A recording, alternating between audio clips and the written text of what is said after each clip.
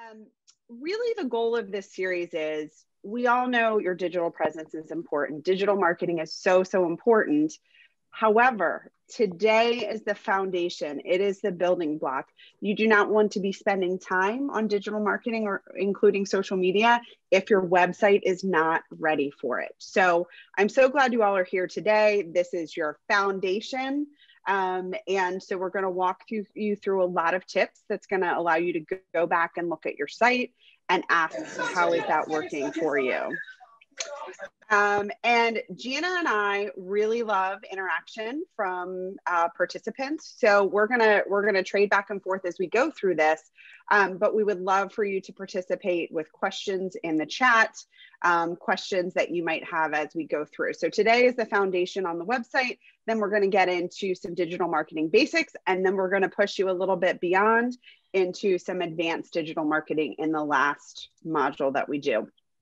So I really love, again, that people can collaborate. So if you want to put your name, your organization, and what you're responsible for in the chat box, that just gives us a little bit of insight so we can perhaps tailor some of our content or give examples that might be helpful for you and just add questions into that. So the objectives for today is how to determine the objectives for your website, because you need to decide, what is your website supposed to do? You have to ask that question. Determine how your navigation will work and how to create a site map. We'll go through that. Create a homepage for your users to have a great user experience. Give an overview on a few tips for accessibility, and then also talk about curating content to update your site, because you don't just create your website and let it sit there. You need to be consistently updating your content on your website. So Gina, I'll do this first one and then I'll kick it over to you. So what is your website's core purpose? This is different for every organization. So we have a couple of samples in here. We've got some nonprofit samples. We got some business samples. So are you sharing content and resources? Do you have direct services that you want to sell? Is it engagement?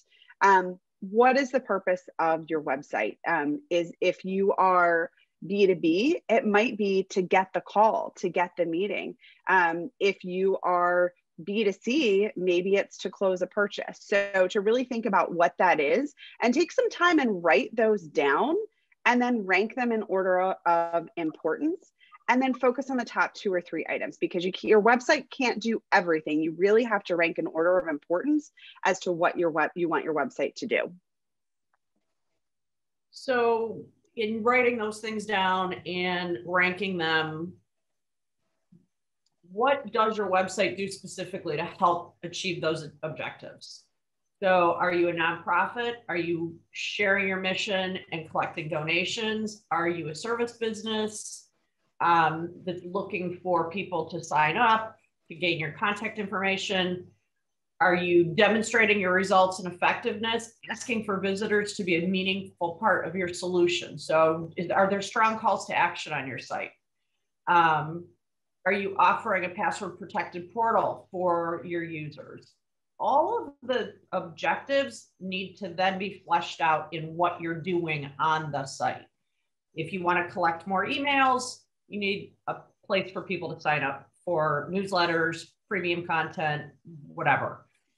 If you want them to donate, that needs to be obvious that they are there to donate and support your cause. So think about what your objectives are, and then what are you doing to help achieve those objectives? Next one. So how do the objectives and goals intersect to create experiences that delight users? You want your audience to be impacted by your site. They want to be engaged. They want to do things for you.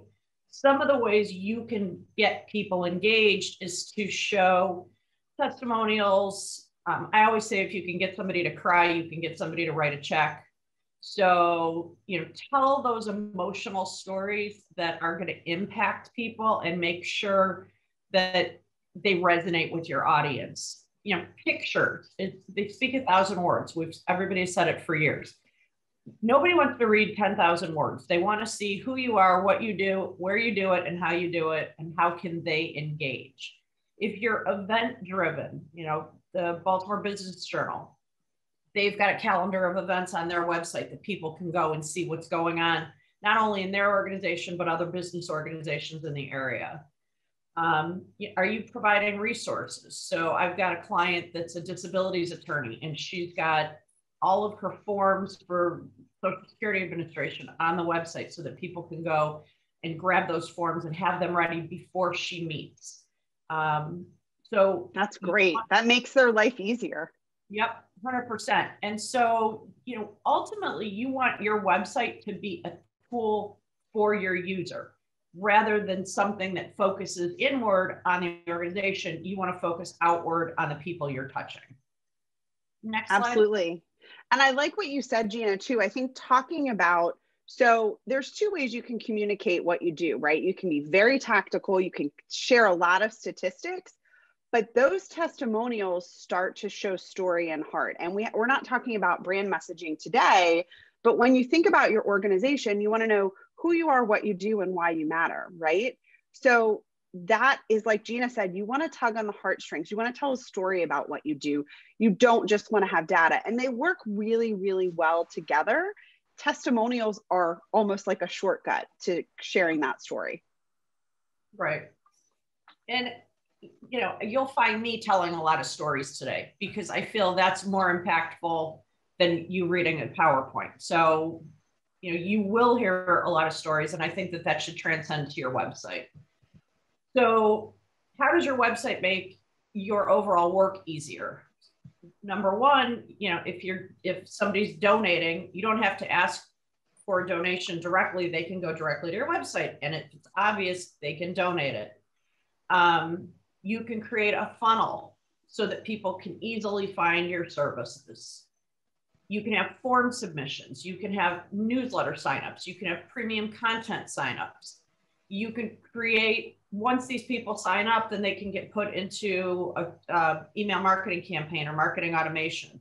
So your website should be your primary, I used to sell Yellow Pages back in the day, and it was your front door, your telephone, the Yellow Pages. Well, now it's your front door, the telephone, your salespeople, and your website. That should be one of your sales tools and teams.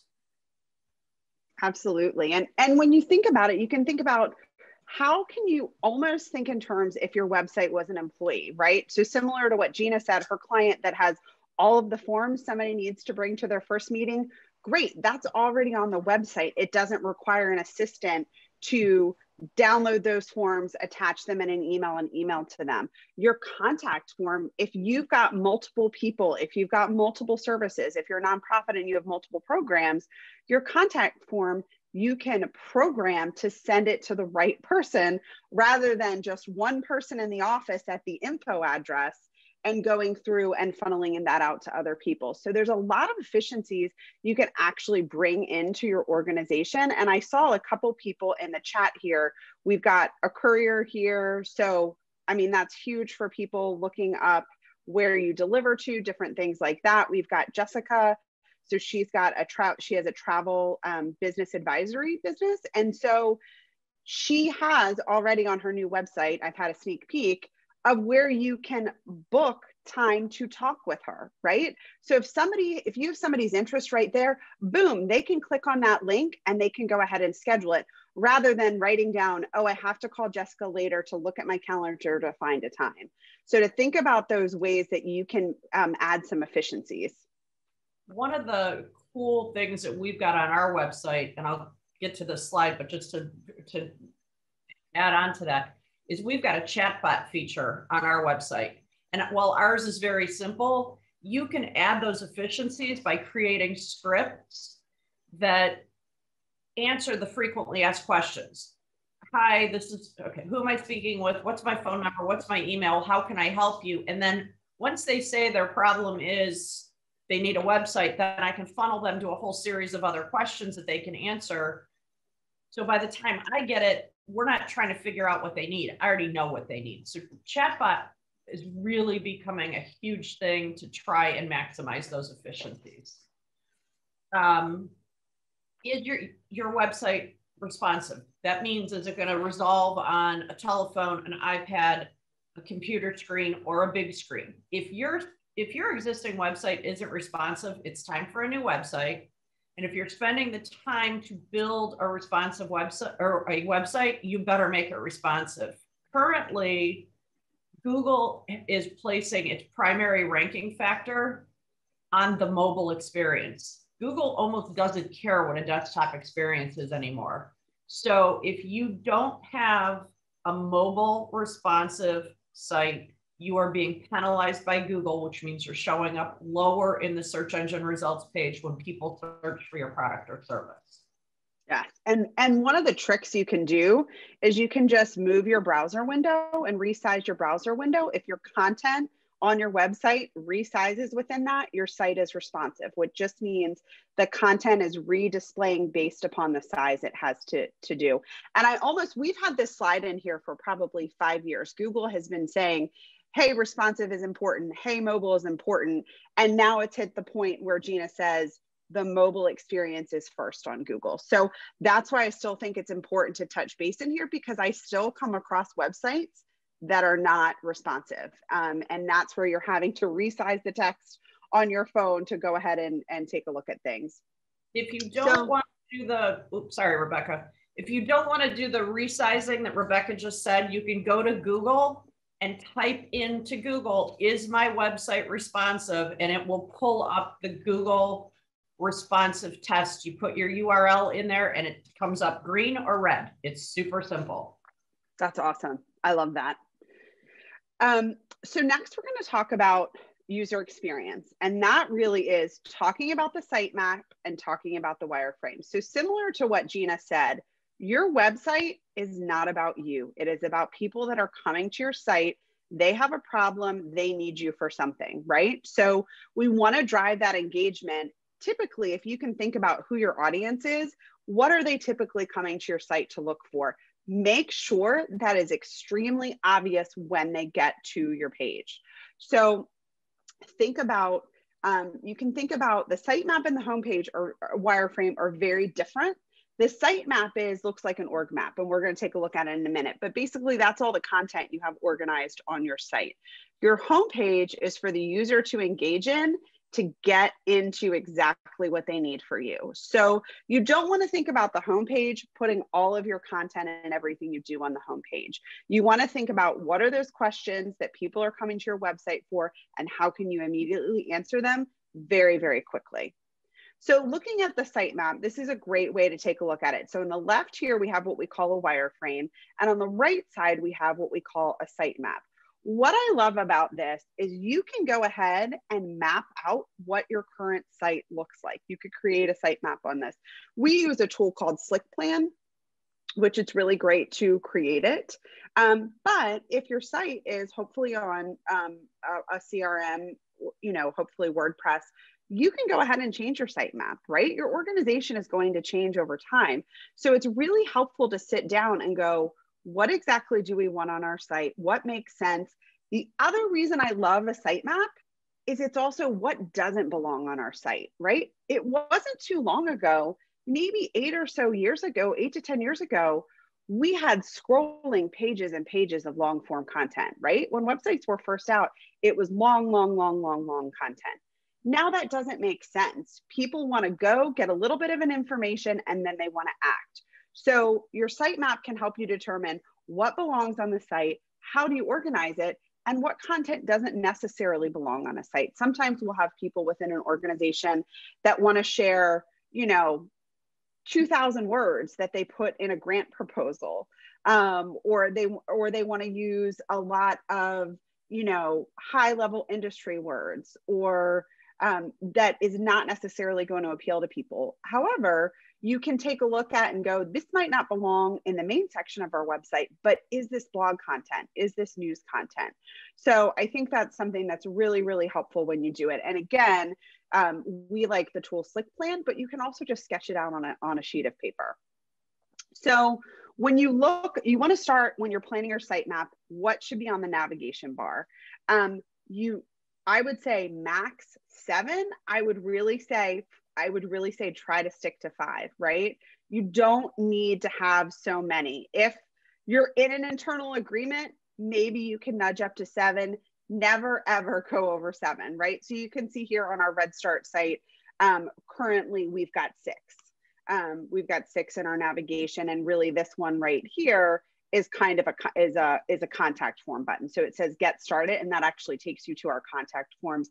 Similar to what Gina says, she has her chat bot, we have our contact forms, and people can fill out, I'm looking for XYZ, and it's a series of questions, and that will come over to us. But if you've got too many items up there, people are like, they get confused about where to find the information that they're looking for.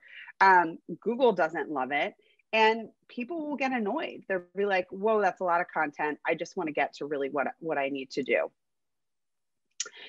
So again, here's a blown up version of the sitemap. So again, ours, we have values, what we do, results, culture, learning, and get started. So everything we do is underneath these.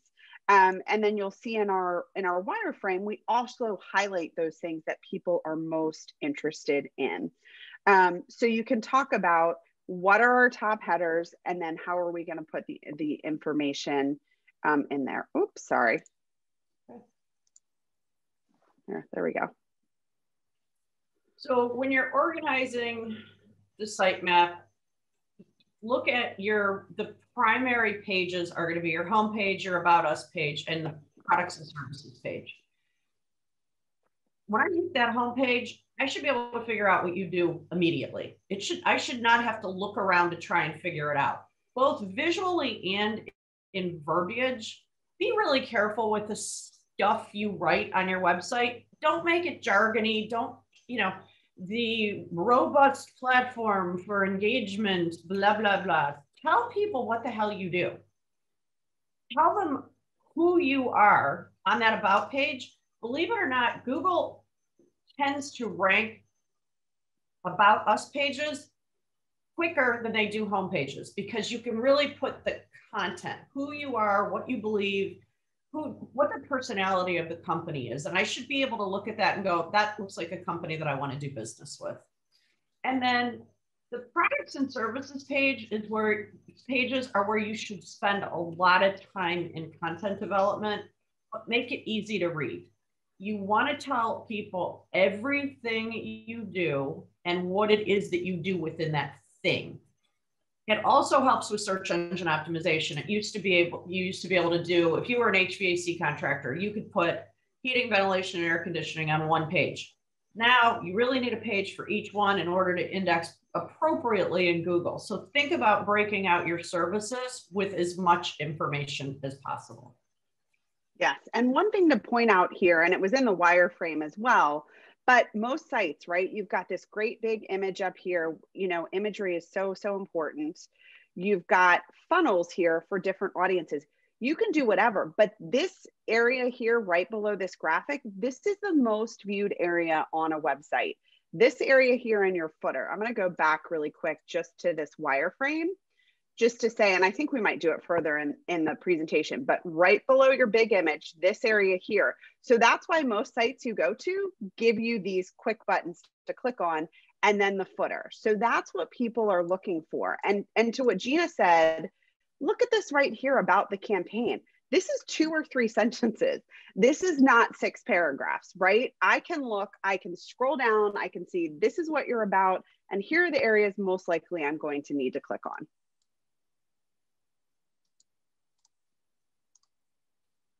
So, oh, there it is. Yeah.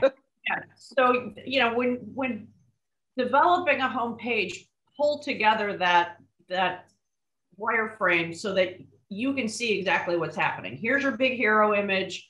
Rebecca calls them funnels. We call them buckets of information. And then any, conversation about what it is, and then calls to action, and then reinforce everything in the footer. So you need to have this before you can even go to the design phase. Next one. Again, we talked about the calls to action: donate, schedule a tour, calendar of events, careers, and then that big hero image at the top. Now, I do not recommend scrolling sliders anymore, because they slow websites down upon load, and Google, one of their biggest ranking factors besides mobile is the load speed of the website. So we will do a slider in a desktop, but we will limit it to a single image, hero image, if we even have a hero image in the mobile, so that we've got maximum load speed. And then the footer, you want to reinforce everything that's above the fold. That's your index. That's, you know, the table of contents, if you will. So all of these elements are really important to your homepage design, and then get them into the meat of the content.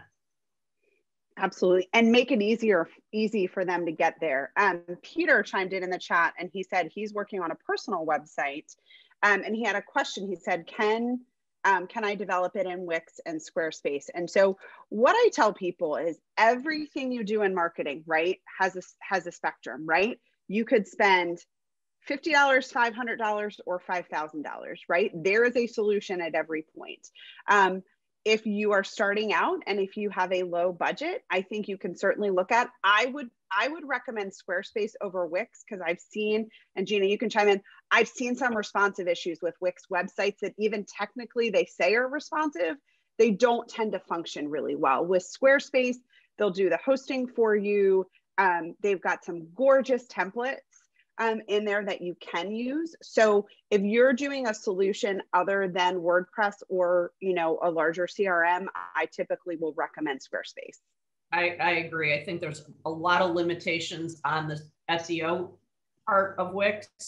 There's very little you can do to engage with Google. And at the end of the day, you can have the most beautiful site in the world, but if it can't be found in a Google search, you might as well not have one at all. So absolutely. I would agree with Rebecca in that you can start with Wix or with Squarespace. Yes. And when you're building a site on WordPress, if you're planning it out right, for example, I'm talking to a potential client on Friday, and it's funny, they keep saying beta site, beta site. I was like, it's not a beta site. This is your website. If you build it in WordPress, as you grow, guess what? You can add pages, you can change pages, you can rearrange your pages. We have a client that is going into their 6th year on a WordPress site. Every 3 years, they do a design or a style update, right? So we're doing our 2nd one now, but that's great. They used to say the average lifespan for websites were 3 to 5 years. I think it's increasing specifically due to WordPress, because the platform is always updating. As long as you're maintaining it and keeping it up to date, it's great. And I think that's another reason, Gina, that if you are a startup, you know, if you don't have a lot of people to monitor things, Squarespace handles the hosting and the maintenance for you. And they have gotten better. Squarespace still is not as good as SEO as WordPress. They are better than they used to be, and they are much better than Wix or GoDaddy or anything else. Oh, we have a question. What about building it in Google? I have never done it. I've never had a client do it, and I know very little about it. Yeah. Somebody said, what about a hoster? Blue is not good. So who else? Oh, so who would you recommend for, so I think the question is, what would you recommend for hosting? So for hosting, there's a lot of hosts out there, but here's what I will tell you. Hosting is a specific skill set. You need to have people that understand how to host, to understand the servers. For us, we outsource our hosting to a partner. So we refer everybody to a local partner called Foxtrot. Gina, do you guys do your hosting all within your company and you have a partner you work with? No, we do all of our own hosting and maintain the servers. We use Bluehost. Okay. There's DreamHost. There's a million of them out there. They're all basically the same. A lot of people are getting into Amazon hosting. I think a lot of it depends on how deep your pockets are, because you can, Bluehost for me, I spend a couple of grand a year. WP Engine was that much a month. So you just have to look at it. Somebody had a question about Shopify. I love Shopify, but it is expensive. It is a great site if you are in a retail environment, but it is very expensive between the fees and the credit card processing and all of that. we steer our clients, unless they very specifically need to be on Shopify, we move everything into WooCommerce, which combines with WordPress to make a seamless shopping cart environment. That's what we recommend as well. We recommend WooCommerce too. Yep. Look at us agreeing on all the things. I love it. Well, it's a reason we're here today. So just to wrap up the homepage, your homepage is your salesperson for your business. So it has to serve your audiences and answer questions. Who are you? What do you do? How do you do it? Be very simple in getting that information out. Don't get crazy with fonts and flying things and moving bars and scrolling crap. I once had a guy ask me if he could have a Tarzan swinging in off the website. And I was like, sure, you can, but I won't do that. So this is definitely part of the Keep It Simple, Stupid program. Tell people who you are, what you do, and how you do it, and move on. Yes, I say that all the time.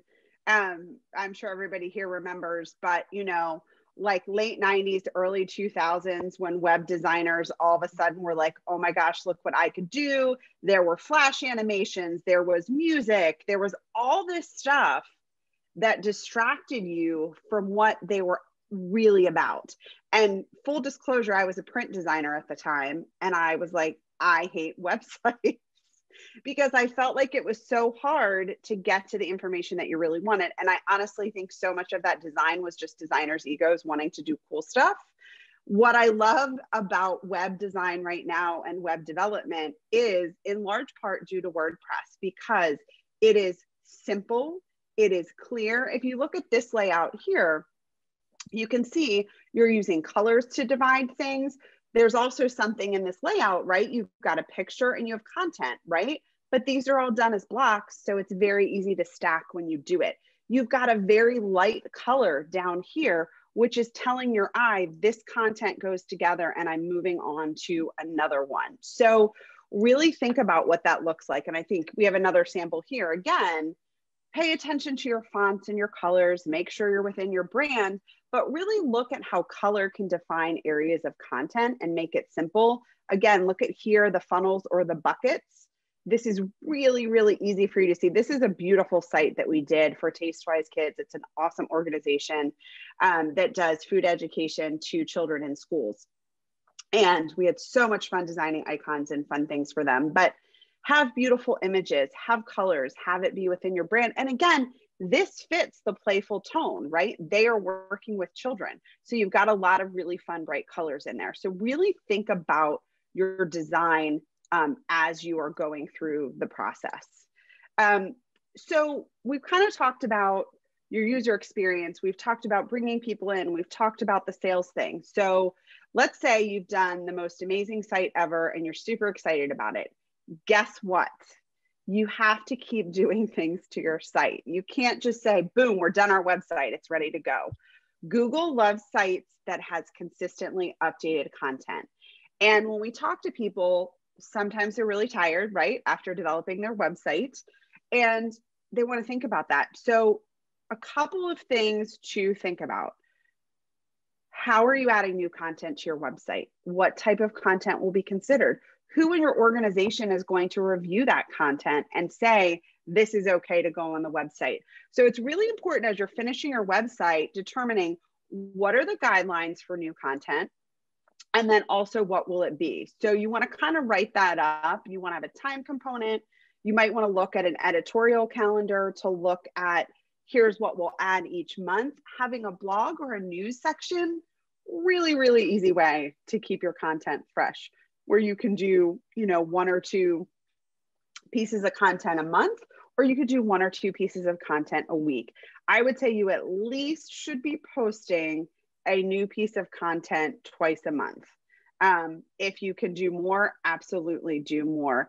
And one thing to think about is when your site is done, you don't want to think about refreshing your content and the whole site every year, right? So a great way to do it is to go back to your sitemap and say, in January, we are going to review the homepage and make any content tweaks there. In February, we're going to review the About Us page, and so on and so forth. You can always do them on the fly, right? Oh, quick, we've got to add that product, we've got to add that service. But looking at the content you have written, looking at, hey, we're going to look at each section of the site in a month over the year, breaks it down and it's not as overwhelming. And then Google sees you're updating your content in addition to just doing blogs. So that's really, really important. When you're coming up for content, right, that new content, you can write it from scratch, but you can also curate it from other sources, right? So you can post a link to other articles. You can do 200 words of commentary to provide context. And that shows, oh, hey, they're paying attention. Like, so when we do this, for example, we looked at a bunch of different resources around direct mail fundraisers for nonprofits. So we went through and we read that article and we said, hey, check out this article. Look at all these great highlights. Here's some things you should think about. You can also ask for guest post articles. Don't spam people with requests for guest posts. Make sure those are people that you know. Because I think that's really very important. And you could reach out. If you read a great article, you could say, wow, I read your article. I really like it. Would you be interested in writing something that we can share with our audience? The other, oh, go ahead. I just want to jump in on two things real quick. When you're developing content and you're sharing content, two things to keep in mind. Number one, you want to, and air quotes, eat your content. Your content should show your expertise, your authority, and your trustworthiness. That is ultimately the content that is going to get indexed in Google. So make sure you keep those three things in mind. Also around repurposing other people's content, you cannot just take an article, copy and paste it into your website. You will get penalized by Google for duplicate content. So you have to have those 100 or 200 words and then a link to the other person's article. I promise you, if you copy and paste other people's content, you are doing nothing more than harming yourself. So expertise, authority, trustworthiness, no taking other people's content and using it improperly. Yes, yes. And Peter asked, is there a professional body for web designers? There is not a professional like web designers association that I'm aware of. There is AIGA, but that's graphic artists. I'm going to tell you a great way. I'm going to give BBB, I'm going to give you a little plug. Go to your BBB and see who they vetted, right? Not just anybody can be a member of the BBB. They have to be vetted. They have to make sure there's no outstanding complaints on them. I can tell you, and Gina, I know you've done this too. Typically every year we will get 3 new clients from people that have worked with a web developer that has either disappeared, done a poor job, or not finished the site. So when you are looking for a web designer, look at your network, check references, have a conversation with them. I say this about any communication professional you're going to work with. There's a lot of us out there. There's personality fits, right? Make sure you're going to get along with the person. Make sure they have experience in the area of what you're doing. Go ahead and talk to them and have those conversations and make sure you're checking references. I think you can also go to the AMA, American Marketing Association. Locally, there's a Greater Baltimore chapter.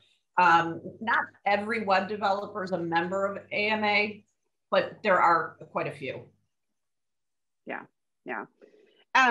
The other thing on content, so one, you can brainstorm and write your own content. That's number one. Number two, you can give your feedback on something somebody else has written, give them credit, link out to it, do not copy their words. 3, you can look at what's some internal content that you've written. So it might depend. Is there content you've written for a presentation? So I know I'm doing a lot of presentations all the time. I go ahead and we'll look at our presentations and we'll pull information out of that and we'll write blog articles that way.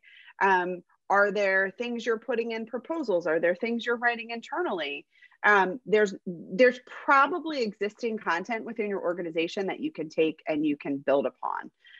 That's the same thing with employee content. If people are writing content for different things, you can go ahead and Look at that. Gina's gonna do just a brief little bit about accessibility, whether or not you have requirements. It's really important to keep in mind. Yeah, so I don't have any good answers here, but what I can tell you is that there are people going around now and finding websites that are not ADA acceptable, and people are getting sued.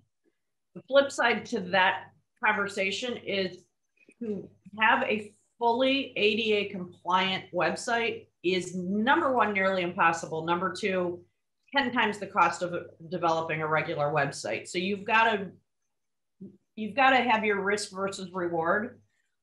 There are tools that Rebecca's got listed here that show all the standards. If you are in WordPress, there is an accessibility plugin that will call out problems on your website, things like fonts, font size, lightness, darkness.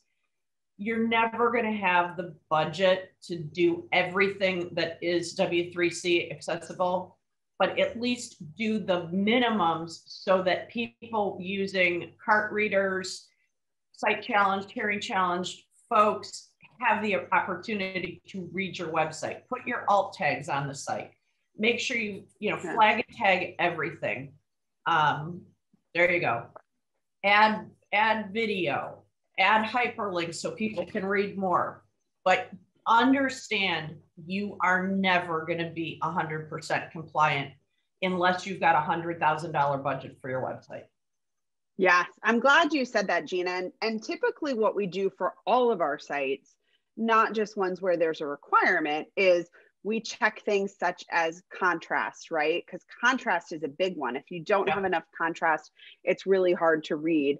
And making sure you're doing your alt tags on your site. Like, that's a huge thing that takes a little bit of work, but that's work that you can do after the fact, right? Your site is done. You can go on each image. You can go ahead and add these different things in there. And that's really important. Also, Google will be really happy if you have your alt tags. So I think you see a theme of us kind of talking a lot about Google. Google basically is saying, look, we want you to have the best quality website you can have so people get what you're talking about. And that is things responsive, alt tags, updating, frequently updating content. Those are all of those things. And that's why they're so very important. Melody, an alt tag is attached to an image on your website that when you hover over it, or that when somebody's using a reader, can understand what that image is. It literally flags and tags the image to explain what people that are able to see can see in the image. Right. So you can see right here, the title of the image is Mock Party. Alt text is young girl. I think it says young girl and her mother. Then there's a longer description. So all of your photos on your website, you can actually go in and fill out this information. So somebody that's visually impaired might scroll over the image and it will tell them what the image looks like.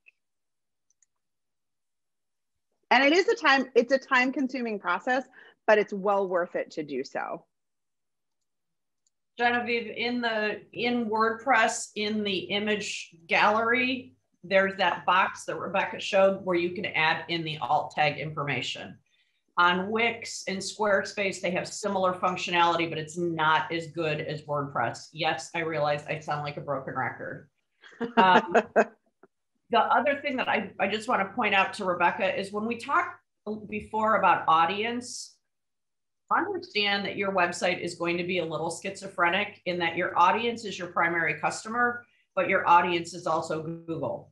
And it really, really, really matters because, again, like I said, you could have a beautiful site that people would love to react with, but if they can't find it, you might as well not have it. So you've got to look at both audiences when designing a website. Yep. So just a couple of different notes. Speaking of WordPress, images that work well on WordPress. So number one, I'm going to say have good quality photographs. I feel like in this day and age, there's really no excuse to have poor grainy photographs on your site. There are so many sites out there. There's iStock, which can be a little bit general, but low cost royalty photos. So you can use them on things. But there's also really cool other sites that have more specific audiences. There's a site, it's called Death to Stock Photography.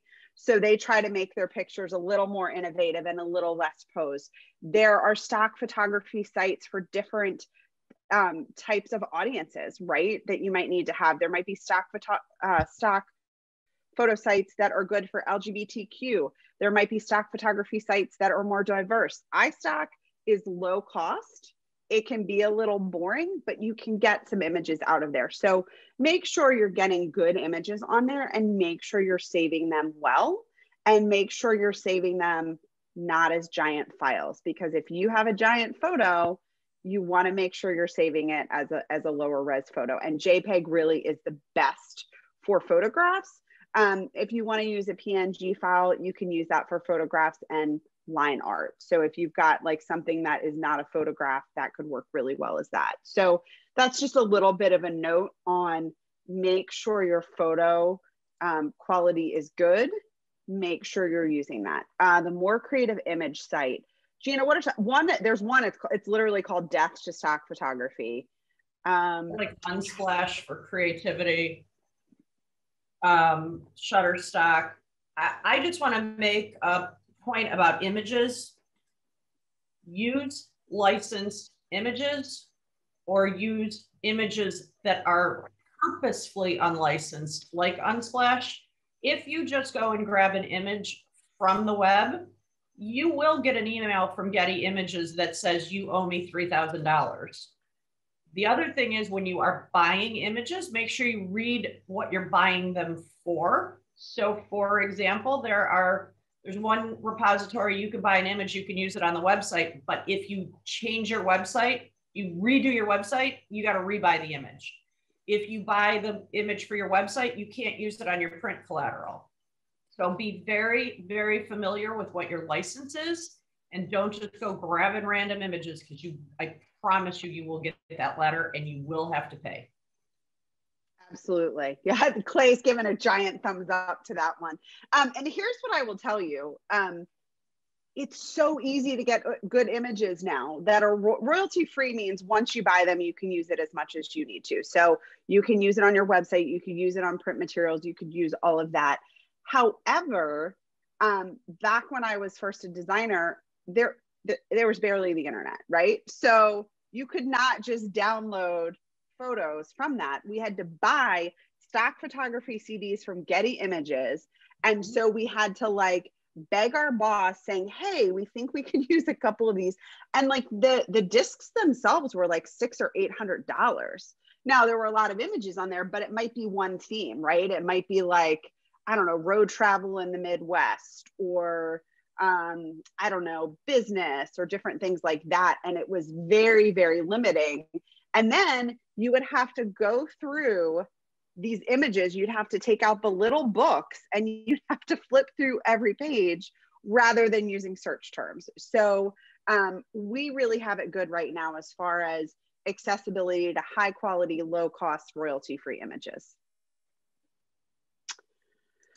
Okay, so I think we're at the end of our content. This is a page of references. This is kind of where we got a lot of the content from. I always think, always reference your source content.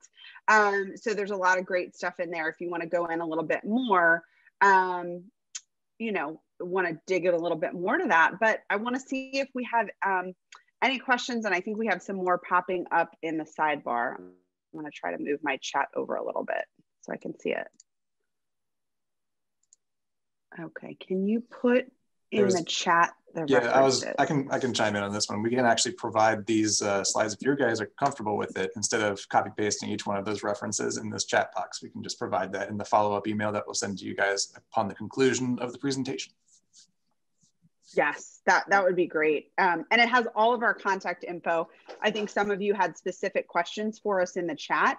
So, you know, Gina and I are obviously not shy and love to chat about this stuff. So you can feel free to reach out to either one of us. And I think this might actually be a good opportunity to talk about kind of some of our niches, because even though Gina and I do something similar, our niches are a little bit different. So redstart, we focus on nonprofits, educational, environmental, and family support services. And in the small business sector, we tend to focus on women-owned businesses and service-based businesses. So Gina, your focus is a little different and a lot more in the small business space. Yeah, we primarily do business with small businesses to provide an affordable solution to enhancing your digital footprint.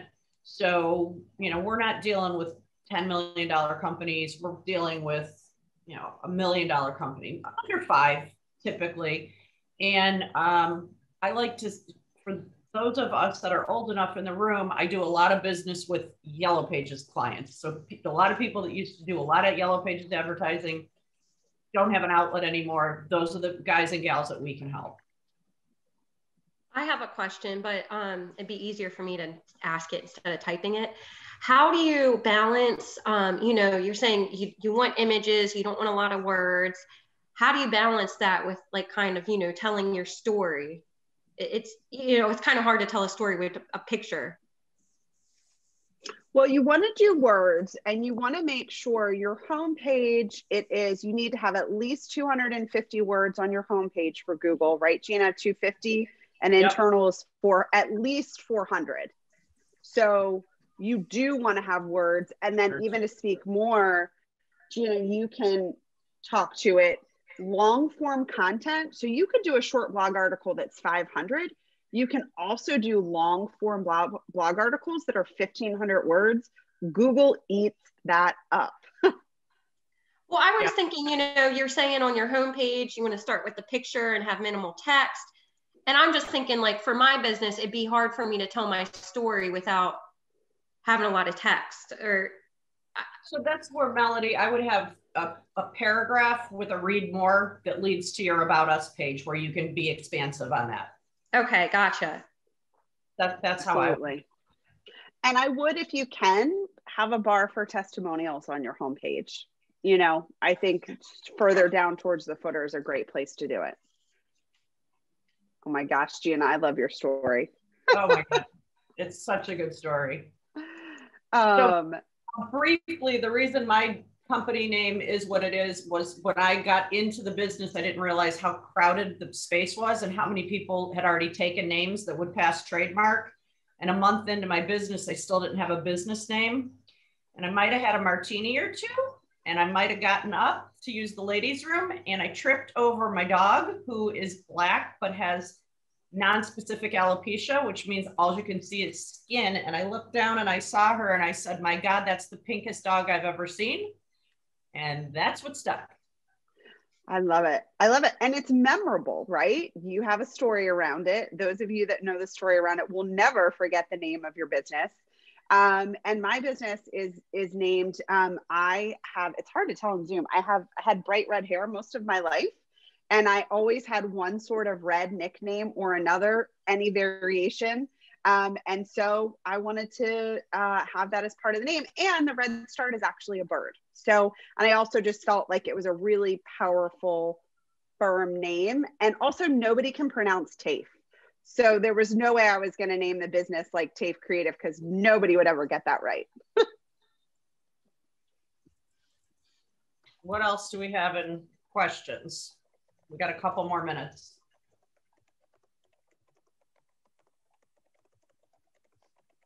Thank you all for all the participation today. I mean, I love that. I hate that when I'm sitting and I'm talking, I'm like, does anybody have anything to share? So I really appreciate the input there. And thank you, Clay and Joanne, for the opportunity. We are both available, hit us up on LinkedIn, call us, email us. We'd love to extend the conversation. We're both big supporters of BBB and are just here as a resource to all of you.